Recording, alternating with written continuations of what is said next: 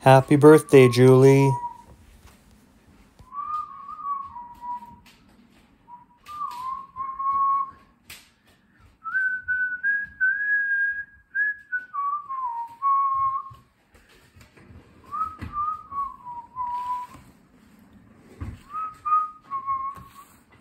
Hello everybody, it's Uncle Matt, and I'm here to read you another bedtime story. And, as you probably saw in the intro, I brought some of my friends. Can you guess what our story is going to be about today?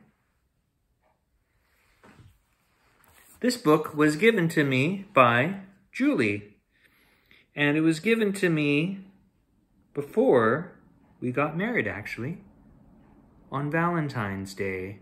In 1995. And yes, I've kept it. And yes, it's in good condition. We got these two. It's The Lion King. This one is adapted by Justine Corman, illustrated by Don Williams and H.R. Russell. Copyright 1994.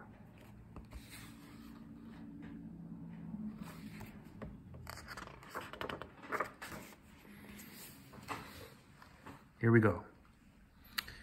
From the smallest ant to the largest elephant, every living thing has a place in the great circle of life. Mustafa's place was king of the lions. Saribi was the queen, and their newborn cub, Simba, would one day take his father's place as the Lion King. But on this day, little Simba rested in the hands of the wise baboon Rafiki, who sprinkled the cub with dust and welcomed the future king to the great circle of life.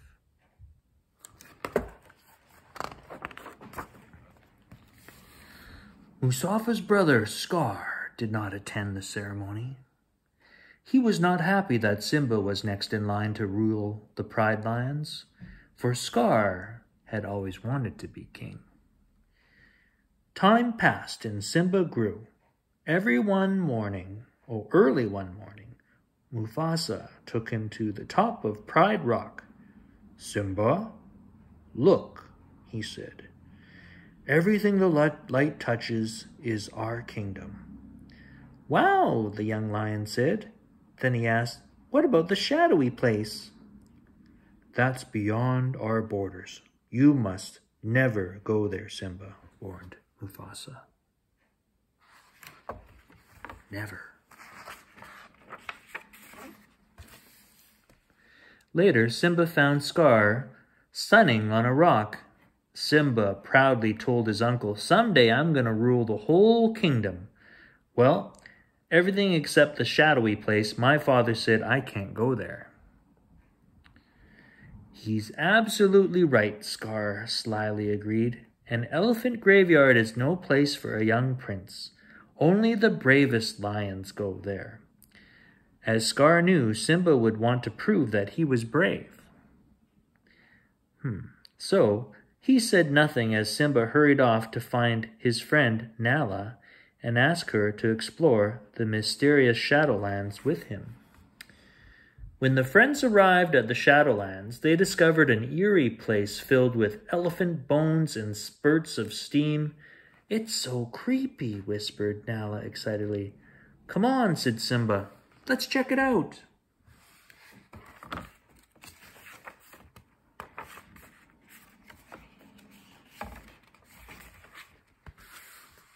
Zazu, the king's minister, had been looking for the cubs.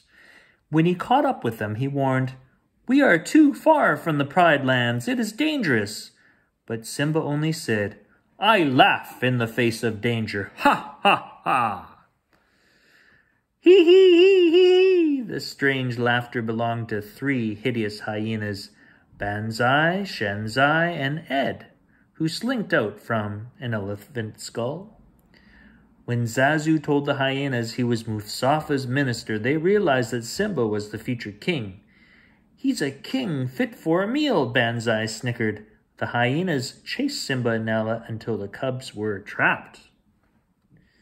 Suddenly, a thunderous roar rattled rocks and bones. It was the roar of Mufasa, the Lion King. The frightened hyenas ran away.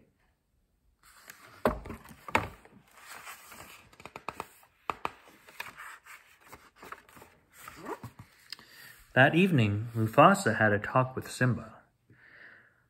"I was just trying to be brave like you," protested Simba. Mufasa shook his head.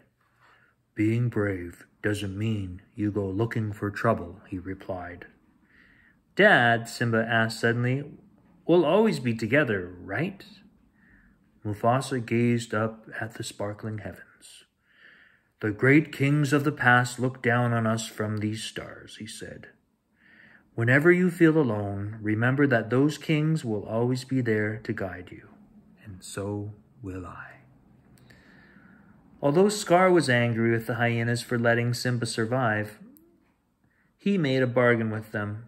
If they helped make him king, they could have their run of the Pride Lands. So Scar brought Simba to a vast gorge and promised the cub a wonderful surprise if he would just wait on a certain rock. Scar then signaled the hyenas.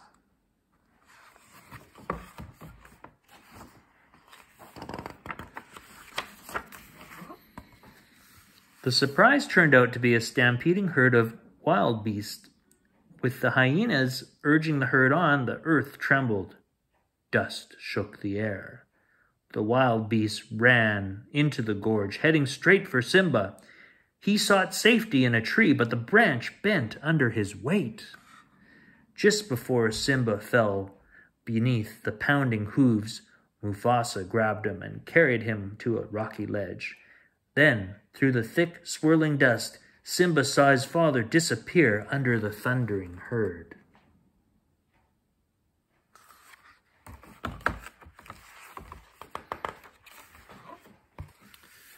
When the stampede had passed and the dust settled, Simba found his father lying lifeless at the foot of a cliff. What Simba did not know was that Scar had pushed his brother off the rock to his doom. "If it weren't for you, the king would still be alive," lied Scar, appearing at Simba's side. "He tried to save me," said the cub, sobbing. "It was an accident." "Run away, Simba," Scar advised. "Run away and never return."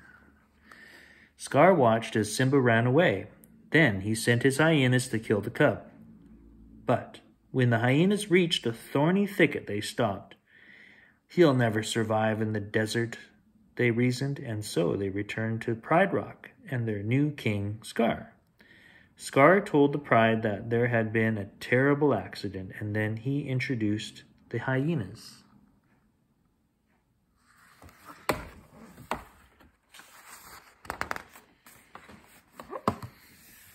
Under the burning desert sun, Simba surely would have died if it had not been for two curious creatures, Timon, the meerkat, and Pumbaa, the fat, friendly warthog.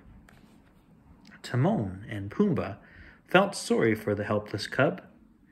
They took him to their jungle home and taught him how to live by Timon's philosophy, Hakuna Matata, which meant no worries. They also taught the cub to eat all kinds of insects. Simba tried to put the past behind him, but on one clear night, the stars reminded him of the old kings and his father, Mufasa.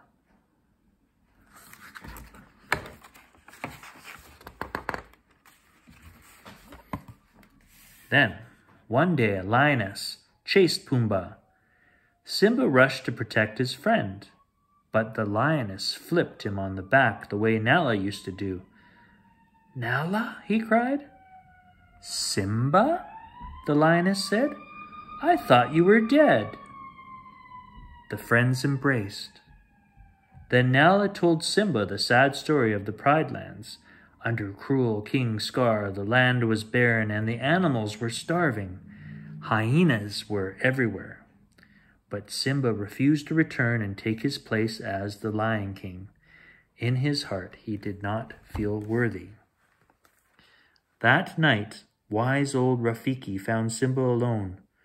"Who are you?" Simba asked. "The question is, who are you?" asked Rafiki. "I'm not sure anymore," Simba confessed. "You're Mufasa's boy," the baboon declared. He led Simba to a small pool. As Simba stared, he saw his father's face in the water. Then he heard his father's voice. "Simba, look inside yourself," Mufasa commanded. "You are my son, and the one true king. You must take your place in the circle of life."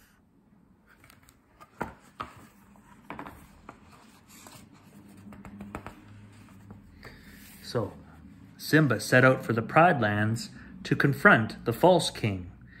Later, his friends Nala, Timon, and Pumbaa joined him. As Simba approached Pride Rock alone, Scar saw what he thought was a vision. Mufasa. Hadn't he killed the Lion King himself? Was this a ghost? No, it was Simba. "I'm surprised to see you alive," sneered Scar. "I've come back to take my place as king," declared Simba. "Step down, Scar." With an angry snarl, Scar forced Simba to the edge of the cliff. As Simba struggled to hold on, Scar leaned down and whispered, "Here's my little secret, Simba. You didn't kill your father. I did." Now Simba knew the truth. All this time he had been innocent. Simba's heart filled with rage, and the strength of 10 lions surged through him. He struggled up onto the rock, leaped on Scar, and the battle began.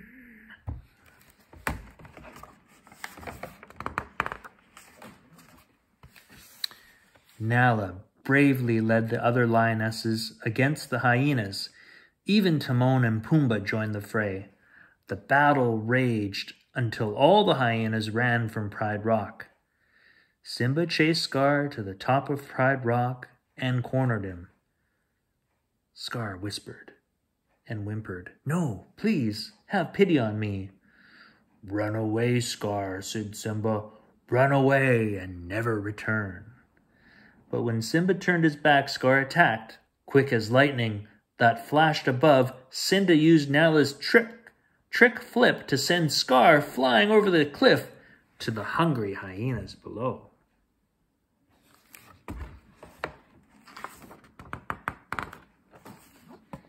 So, Scar's evil reign ended, and Simba took his rightful place as the Lion King.